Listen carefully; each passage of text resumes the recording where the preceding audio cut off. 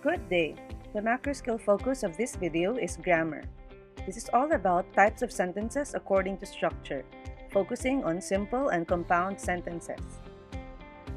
At the end of this video, you should be able to recall the parts of a sentence and identify the different kinds of sentences according to structure. Let's first have a review on the following: simple subject and simple predicate, complete subject and complete predicate, and clauses. Remember that a complete subject consists of all the words that describe whom or what a sentence is about. On the other hand, a simple subject is just the main word or word group that tells whom or what a sentence is about. Now, a complete predicate consists of a verb and all the words that modify it to complete its meaning, while a simple predicate is the verb or verb phrase in the sentence. This does not include the modifiers that describe it. For example, the management of your school has performed its roles perfectly. The complete subject of this sentence is the phrase, the management of your school. And the complete predicate is, has performed its roles. Since simple subjects and simple predicates do not include the modifiers, the simple subject in this sentence is the management, and the simple predicate is has performed. We are now done reviewing simple and complete subject and predicate. This time, let's review the different types of clauses. Clauses are a group of words that have both a subject and a verb or a predicate. There are two major types of clauses: the dependent clause and the independent clause.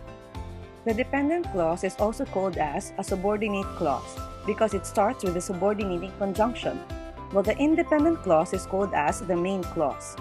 Moreover, a dependent clause does not have a complete thought, while the independent clause has a complete thought. Lastly, a dependent clause, being dependent to other clauses, cannot stand alone, but the independent clause can. The following sentences show the differences of dependent clause and independent clause. When the game is over, Mom will pick us up.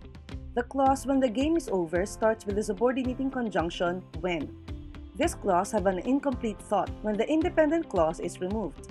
However, the clause Mom will pick us up does not necessarily need the dependent clause to have a complete thought.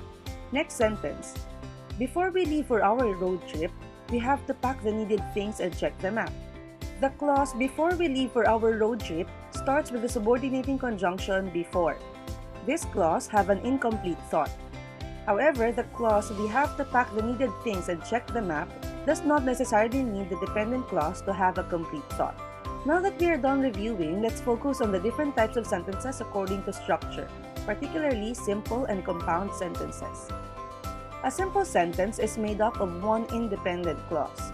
The subject or verb may be compound, meaning there could be two or more subjects or verbs in a simple sentence. Lastly, it does not contain any subordinate clause but may have phrases and complements. A simple sentence may have one subject and one verb as seen in these sentences. Lara baked cookies. The subject is Lara and the verb is baked. She bought baking tools at a discounted price. This sentence has one subject, she, and one verb, bought. I have never seen such sorrow in your eyes. The single subject is I, and the single verb is have never seen. A simple sentence may also have a compound subject. For example, my dad and mom never work on the weekends. The compound subject in this sentence is my dad and mom. Anthony, his best friend, and his cousins will watch the free concert tonight. There are three subjects in this sentence, namely Anthony, his best friend, and his cousins. Aside from a compound subject, a simple sentence may also have a compound verb. Aries was eating and talking at the same time during dinner. The subject in this sentence is Aries, and he is doing two things, which is our compound verb, was eating and talking. Next sentence. Mark went to the market and bought fresh mango.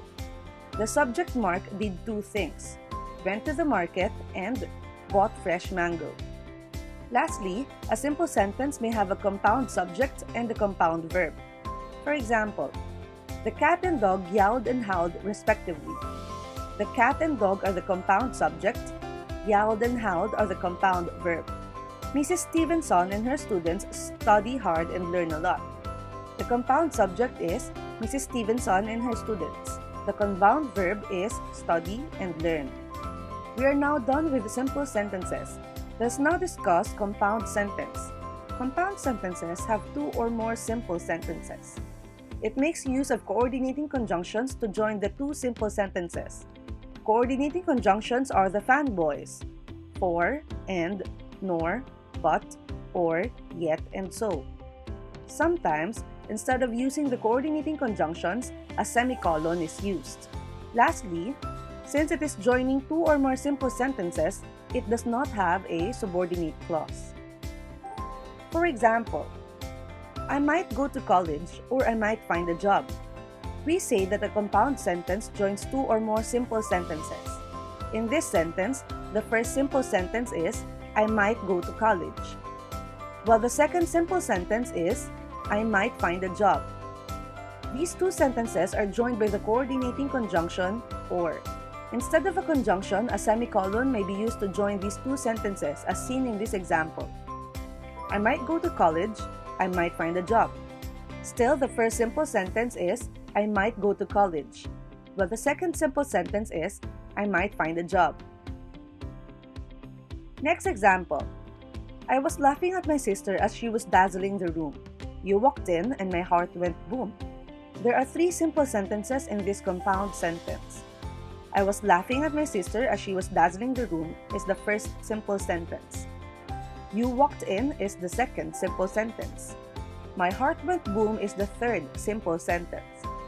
The first and second simple sentences are connected by a semicolon, and the second and third sentences are connected by the coordinating conjunction and. We are now done with our discussion on simple and compound sentences. This time, let's have a practice exercise to apply what we have learned. Identify whether the sentence is simple or compound. Pause this video as you try to answer the given sample sentences. First sentence. Margaret's poem is long, but it is not complicated. This sentence is a compound sentence. It has two simple sentences. Margaret's poem is long, it is not complicated. It is joined by the coordinating conjunction, but. Next sentence. The dogs barked and ran fast across the road. This sentence is a simple sentence. It has one subject, the dogs, and compound verb barked and ran.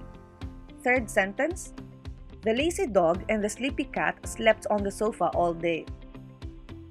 This is a simple sentence with a compound subject and a single verb.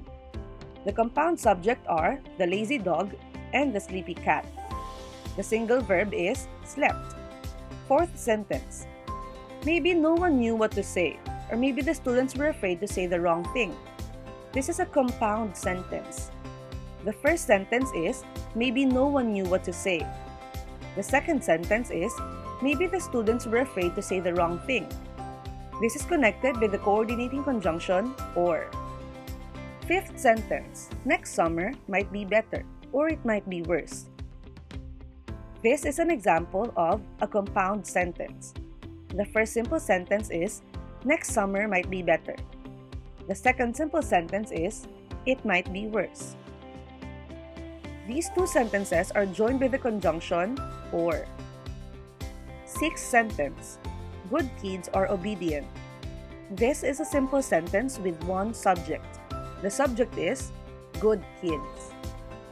Seventh sentence.